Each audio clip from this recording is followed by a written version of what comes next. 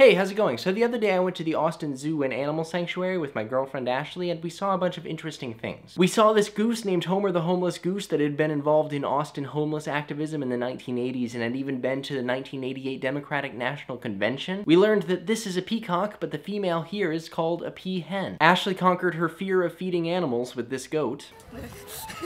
And I learned that marmosets have creepily human-looking faces. I also saw this sign, which confused me. The sign says that the tiger in question, seen here, which to me just looks like a normal tiger, is half Bengal tiger, half Siberian tiger, or in zoological nomenclature, half Panthera tigris tigris, half Panthera tigris altaica. But what exactly does that mean? Well, you may remember from science class that life is divided into a taxonomy of kingdom, phylum, class, order, family, genus, species, which is the same basic principle we see here. Panthera is the genus and tigris is the species.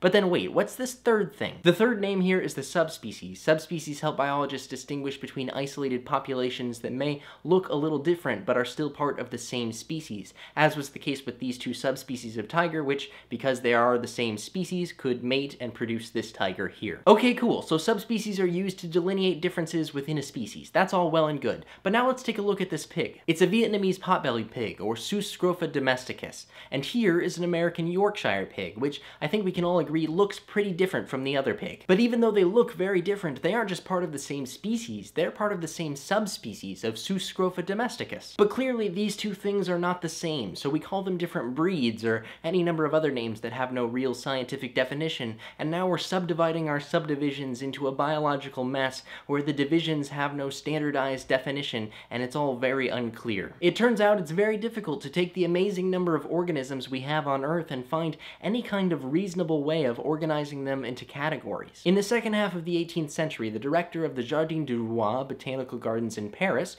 Georges-Louis Buffon, was tackling a similar issue. Buffon was assembling a massive collection of living and dead plants and animals for research, so as part of that process, he had to name all of these different organisms and place them somewhere within a taxonomical system. But then he had this problem where he kept receiving animals that appeared to be between two different species, so then where do you place them? Based on appearance alone, there isn't any good way of delineating where one species ends and another begins, so he began to use a test. The test goes like this. In order for two organisms to be considered part of the same species, they had to be able to reproduce, and then their offspring had to be fertile, meaning that their offspring could reproduce as well. This is the definition of what a species is that is still taught in many schools, and it makes sense because it helps do away with the pesky problem of hybrids. It's confusing when we have this idea that two animals must be separate species, such as horses and donkeys, because they just look different.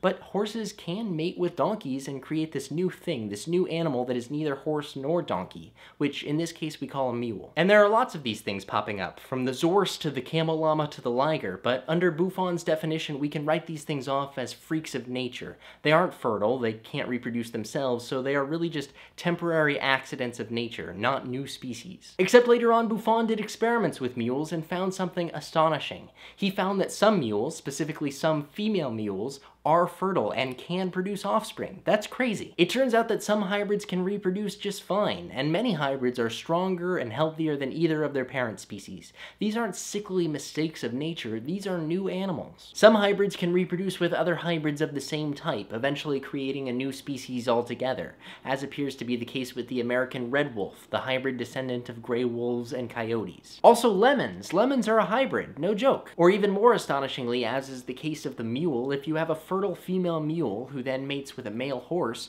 and their offspring then mate with more horses and so on, now you have donkey DNA being spread throughout the whole horse population. It wouldn't take that many generations before all horses in a population would be some part donkey. If very different species can produce fertile offspring, Buffon had to conclude that species as we imagine them simply don't exist. In his own words, Buffon says, in general, the more one increases one's divisions, in the case of natural products, the nearer one comes to the truth, since in reality individuals exist alone in nature, while genera, orders, classes, exist only in our imagination. Buffon was doing his work well before Darwin came along, but his conclusion does fit well within the modern Darwinian understanding, in that we can't think of life as these neat categories that never overlap, because life is instead an evolutionary continuum of ancestry and descent. This whole discussion is what biologists refer to as the species problem, where there is no ubiquitous or even reasonable way of defining what a species is,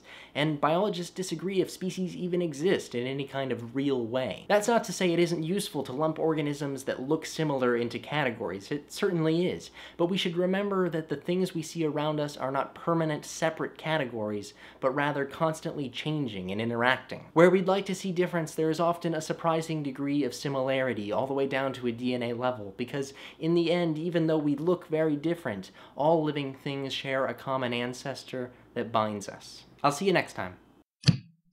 The result of this is that only the fastest among the cheetahs and gazelles live long enough to reproduce. That's what we call selection pressure. We can beat the bees. The average weight for a honeybee is 90 milligrams. The average weight for an American adult male is 189 pounds.